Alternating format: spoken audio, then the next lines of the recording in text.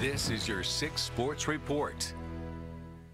Good evening, everyone. I'm Larissa Liska. The state champion celebration tour continues for the Calallen softball team. The Lady Cats just got fitted for their rings last week, and tonight the Hooks recognized Calallen's achievements at Whataburger Field. Calallen defeated Liberty 9-7 in Austin, becoming the first team from Corpus Christi to win a softball state championship.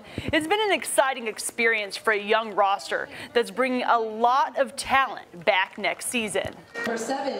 Coach always tells us to play for our community because we wanted to be the first team in South Texas to win, and we were, so we're here for our community. I love how the community is just there and they love to support us no matter what, and they have fun doing it, and we're just grateful that they're able to be there and just have our back.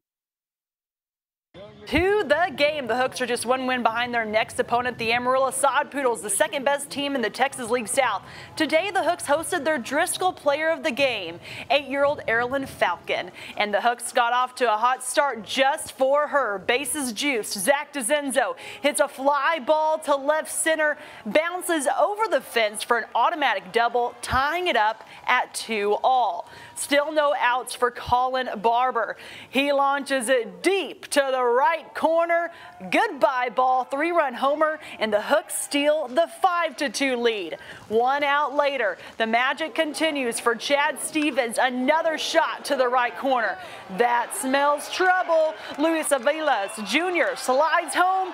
He's safe. The Hooks go up 6-2. Now, Corpus Christi went through their entire lineup in the first inning alone, and the Hooks win big 12-6, tying up their season record with the Sod Poodles.